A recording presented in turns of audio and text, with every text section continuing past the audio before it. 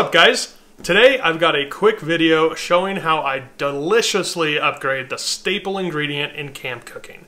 Whether you're cooking on a Tembo Tusk scuttle like I normally do, or in a cast iron. It's the oil. Using a little bit of oil in a pan really just keeps the food from sticking to it.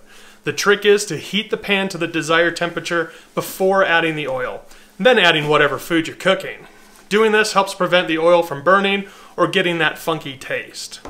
99% of the time, the oil that I use is olive oil.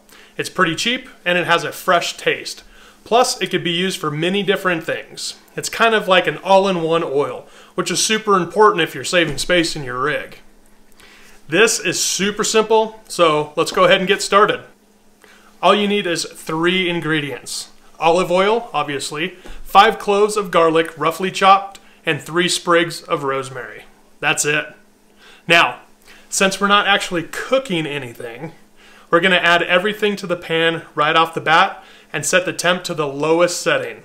All we're looking to do is infuse the flavors together and not cook any of it. Now, we'll let this sit on low for about 30 minutes to infuse all those flavors together. Give it a stir every 5 or 10 minutes or so. Once that 30 minutes is up, turn off the heat and let it cool naturally on the stovetop. Then, all that's left to do is strain the oil and put it back in the bottle or into a little squeeze bottle and throw it in your camp kit. It really is as simple as that, and it required almost 0 effort.